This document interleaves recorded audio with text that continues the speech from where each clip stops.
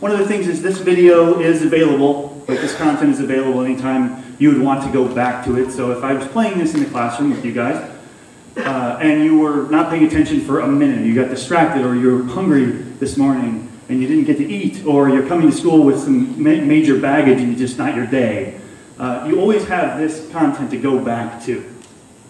And I think that's a really important point. The other thing I wanted to point out is during the lecture playing, sort of my co-teacher up here delivering the content, I went back and I got my cord, which was nice. And then I also had a chance to get around the audience and do a little, what I consider a formative assessment. I know who was paying attention and who wasn't, which is a fascinating thing. I never want to give up lecturing this way. It's the greatest way to lecture because I can be out there managing behavior. I can be out there doing some formative assessment, see who needs to maybe put in a remedial group or be put on a computer to watch it again, that sort of thing. It just clones me in the classroom, just having something as simple as this going on.